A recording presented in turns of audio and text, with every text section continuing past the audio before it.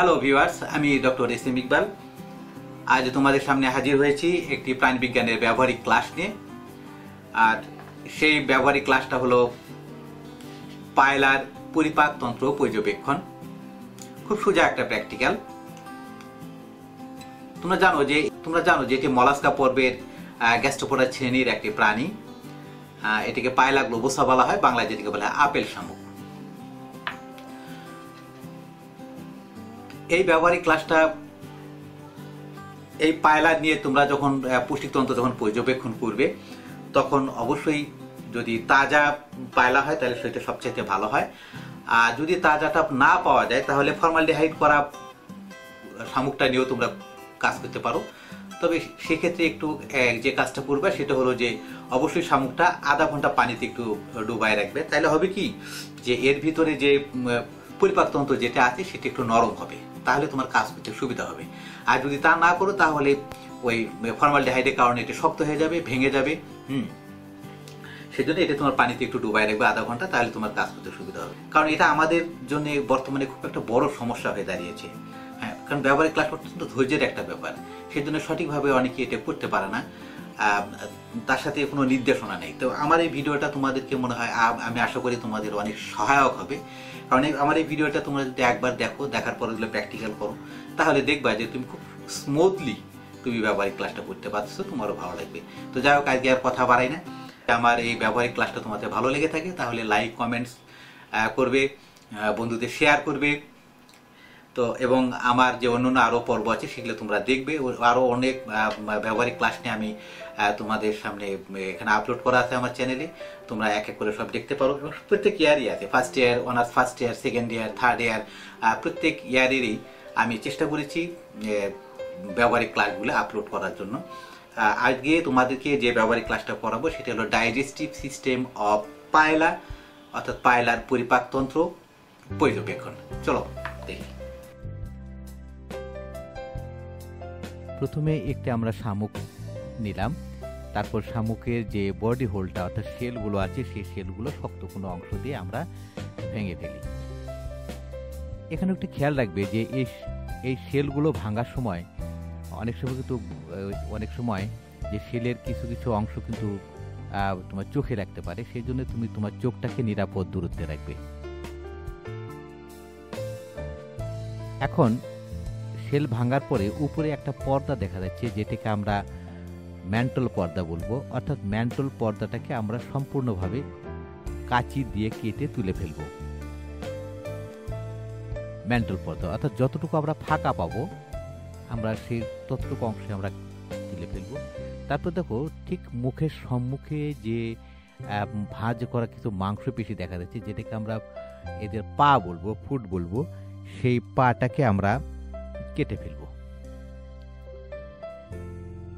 তবে খেয়াল রাখবে যে এদের মুখের সম্মুখে যে টেন্টাকলগুলো থাকে সেগুলো যেন না কাটে। হ্যাঁ, তারপরে মুখ ছিদ্রের পরেই একটা শক্ত বাক্কাল পিণ্ড অংশ দেখা যাচ্ছে। বাক্কাল পিণ্ডের উপরে কিছু মাসল দেখা যাচ্ছে। সেই মাসলগুলোকে আমরা এবার নিডিলের সাহায্যে বা চিমটার সাহায্যে আমরা তুলে ফেলবো। এটা তুলে ফেললেই বাক্কাল পিণ্ডটা মুক্ত হবে। এখন আমাদের প্রধান যে লক্ষ্য সেটা হলো বাক্কাল পিণ্ডটাকে মুক্ত করা। বাক্কাল পিণ্ডটাকে মুক্ত করা হচ্ছে। মুক্ত করার পরে দেখো কিছু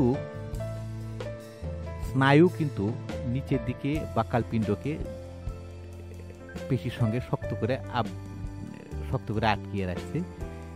আটকিয়ে রেখেছে। এখন আমরা সেই পেশি এবং সেই স্নায়ুগুলোকে কেটে দেব।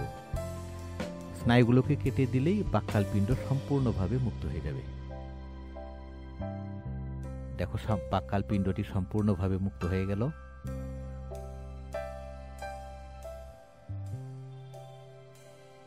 বাক্কাল পিণ্ড মুক্ত করা হলো। কিছু কিছু পেশি লেগে আছে, সেগুলো আমরা কাঁচি দিয়ে কেটে দেব।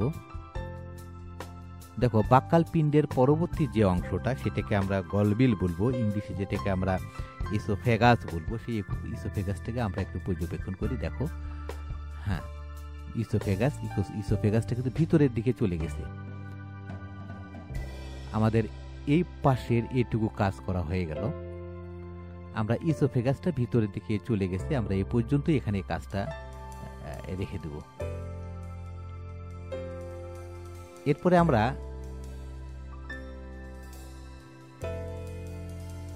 এরপরে আমরা শামুকটাকে উল্টিয়ে দেখো এর যে অ্যাপেক্স ছিল, সেই অ্যাপেক্সের যে শেলগুলো ছিল সেটাও কিন্তু আমরা ভেঙেছি। তার ফলে ভাঙার ফলে একটা কালো অংশ দেখা যাচ্ছে, যেটাকে আমরা হেপাটোপ্যানক্রিয়াস বলবো বা হেপাটিক বলবো বা পরিপাক গ্রন্থি বলবো। এর ভিতরে কিছু শেল পেঁচানো অবস্থায় আছে, অর্থাৎ এই শেলগুলোকে পেঁচিয়ে এই হেপাটোপ্যানক্রিয়াসটা অবস্থান করছে। আমরা শেলগুলোকে মুক্ত করে দিলাম। এখন আমরা সম্পূর্ণ পৌষ্টিক তন্ত্রটাকে শেল থেকে মুক্ত করার চেষ্টা করছি, এবং যেখানে যেখানে আটকে থাকবে সেখানে আমরা সেটাকে মুক্ত করার চেষ্টা করব। খেয়াল করো, যেটা মুক্ত করা হচ্ছে সেটা কিন্তু মলাশয় অঞ্চল।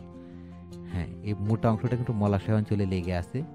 আমরা মলাশয় অঞ্চল থেকে এটা মুক্ত করছি। বাস, সম্পূর্ণ পৌষ্টিক তন্ত্রটাকে আমরা শেল থেকে মুক্ত করলাম। এখন আমাদের যেটি কাজ সেটি হলো যে এখান থেকে পৌষ্টিক তন্ত্রগুলোকে, পৌষ্টিক নালীগুলোকে আলাদা করা। প্রথমে আমরা এখন যে কাজটি করব সেটি হলো যে এর হেপাটোপ্যানক্রিয়াস যেটা আছে সেটাকে আগে আমরা মুক্ত করব। দেখো, হেপাটোপ্যানক্রিয়াস স্টোমাকের সাথে লেগে আছে।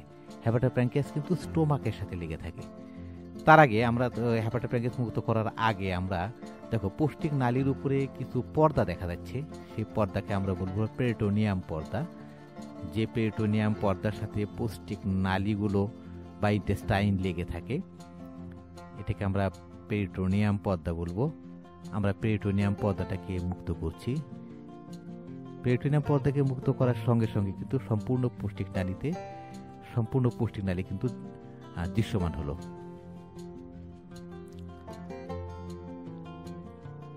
পৌষ্টিক তন্ত্র থেকে পেরিটোনিয়াম পর্দাকে মুক্ত করা হচ্ছে।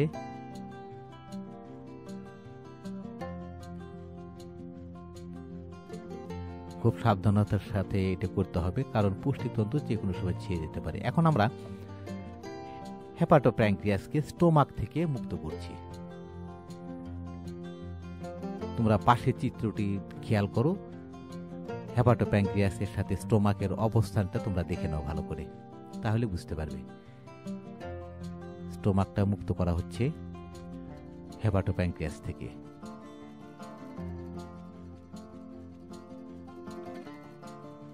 মুক্ত করা হচ্ছে।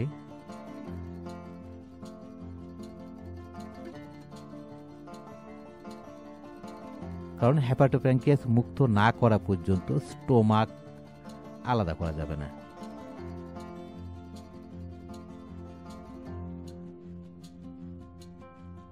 এই হেপাটোপ্যানক্রিয়াসের সাথে কিন্তু স্ত্রী জননতন্ত্র এবং পুং জননতন্ত্র কিন্তু লেগে থাকে, অর্থাৎ পায়রার যে শুক্রাশয় এবং শুক্রনালী বা ডিম্বাশয় বা ডিম্বনালী, এগুলো কিন্তু হেপাটোপ্যানক্রিয়াসের সাথে লেগে থাকে।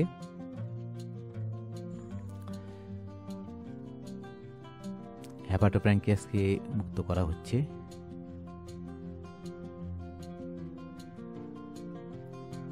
হেপাটোপ্যানক্রিয়াসকে মুক্ত করা হচ্ছে।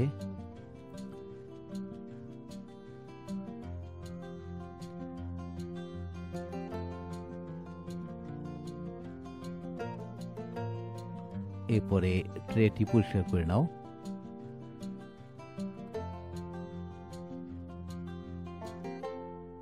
তোমরা তারপরে দেখো, আমরা এখন যে পৌষ্টিক নালীর যে কোনো এক জায়গা থেকে, অর্থাৎ ইন্টেস্টাইনের যে কোনো এক জায়গা থেকে আমরা ফলো করছি যে পৌষ্টিক নালীটিকে মুক্ত করতে কোথায় কোথায় লেগে আছে। আমরা সেই পর্দাগুলোকে আমরা মুক্ত করে দিচ্ছি।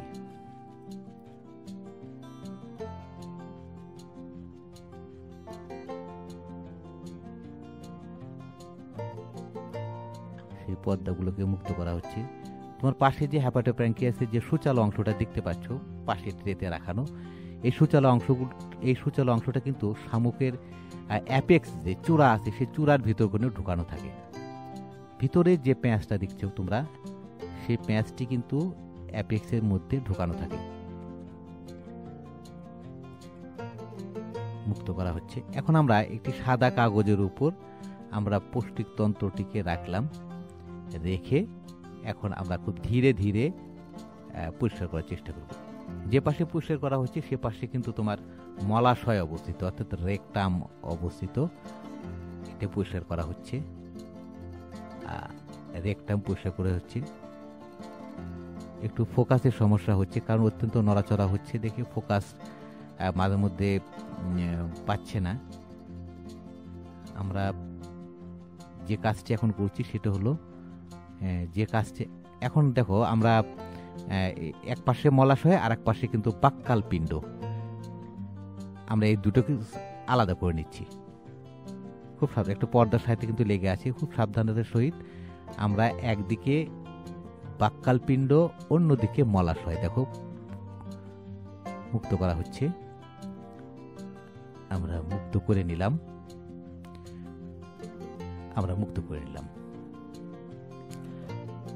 এখন আমাদের যে কাজটি সেটা হলো যে পৌষ্টিকতন্ত্রের শেষাংশে অর্থাৎ মলাশয়টাকে আমরা শেষাংশটা ফলো করে মলাশয়কে মুক্ত করব। এটা একটা শক্ত পেশির সাথে কিন্তু লাগানো আছে, আমি সেটি মুক্ত করার চেষ্টা করছি।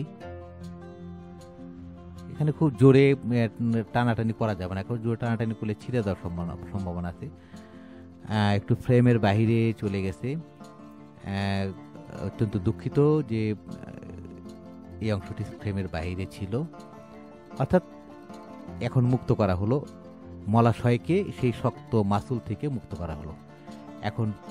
এখন পেঁয়াজগুলো খুব ধীরে ধীরে খোলা হচ্ছে, তবে সম্পূর্ণ পেঁয়াজ কিন্তু খোলার দরকার নেই, সম্পূর্ণ পেঁয়াজ খুললে কিন্তু ভেঙে যাওয়ার সম্ভাবনা থাকবে। তারপরে সুন্দর করে সাজানো হলো। এখানে তুমি আর একটু পরিষ্কার করে নিতে পারো, যেমন স্টোমাকের সাথে কিছু পেশি লাগানো আছে, সেই পেশিগুলো তুমি পরিষ্কার করে নিতে পারো। মাসলস, তবে এটি দেখানো তোমাদের দরকার নেই। মুখ ছিদ্র, মাউথ, বাক্কাল মাস অর্থাৎ বাক্কাল পিণ্ড, সেলিভারি গ্ল্যান্ড, ইসোফেগাস, গলবিল, তারপরে এর সাথে যে বর্ধিত অংশ আছে রেডুলার শীত বলা হয়, তারপরে স্টোমাক, তবে স্টোমাকটা একটু পরিষ্কার করে নিতে পারো তুমি আরো। সিকামটাও একটু পরিষ্কার করে নিতে পারো। ইন্টেস্টাইন, রেকটাম এবং অ্যানাস। ধন্যবাদ সবাইকে।